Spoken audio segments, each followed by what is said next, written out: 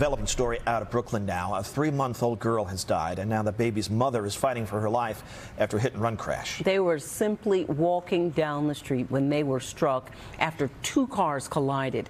News 4's Myles Miller is live at the scene of that crash in Clinton Hill with what happened. Myles? Yes, and with daylight, you can see the crash scene better here in Clinton Hill. I'll go step out of the way and show you the full totality of all this. You see the 2 cars in the intersection here, but if we pan over, you can also see the baby's stroller and right where it ended up yesterday after this crash.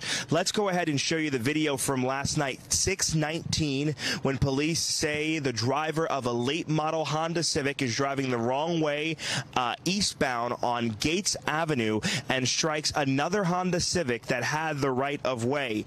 These family members also had the right of way. We're talking about a 3-month-old baby, her mother and her father, all enjoying the day when they were struck by this car crash. Now, we know that the driver of that car did not stick around. In fact, he went all the way over to Atlantic Avenue, about 3 or 4 blocks away, tried to carjack someone, and it was at that point when police were able to get him into custody. They charged him currently this morning with unauthorized use of a vehicle, attempted robbery, attempted grand larceny, and obstructing governmental administration. We also know that all of the people involved in this, except that 3-month-old, are all still in the hospital recovering this morning. But Pat and Gus, a family broken up this morning, a 3-month-old dead, and her mother and father now fighting for their lives at Brooklyn Methodist Hospital. That's the latest here in Clinton Hill. I'm Myles Miller. Back to you in the studio.